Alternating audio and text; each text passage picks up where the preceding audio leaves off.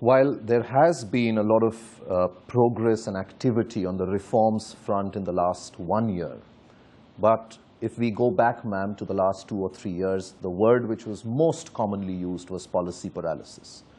Do you feel somewhere that that was a period when things just went from bad to worse, and perhaps now it's a little too late in the day to get the economy back on track? Look, it's never too late. It's always nice to get corrections done if something is not going the way people would like it to go.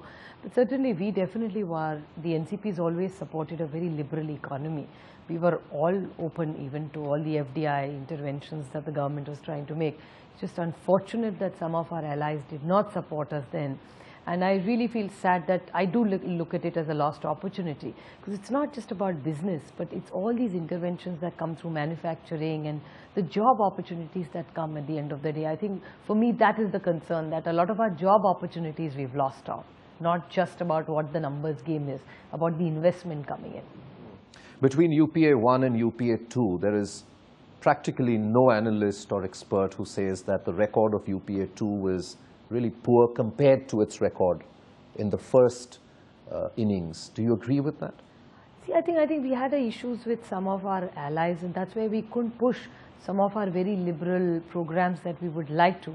But fortunately, the food bill has come through, the land bill has come through, so women's security issue bills have come through.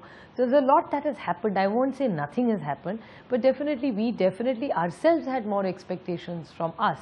And we definitely wanted to deliver much, much more. And I won't say it's great, because I mean the numbers are showing it. So it's no point posturing to something that's not real. But definitely it's been disappointing for all of us as well.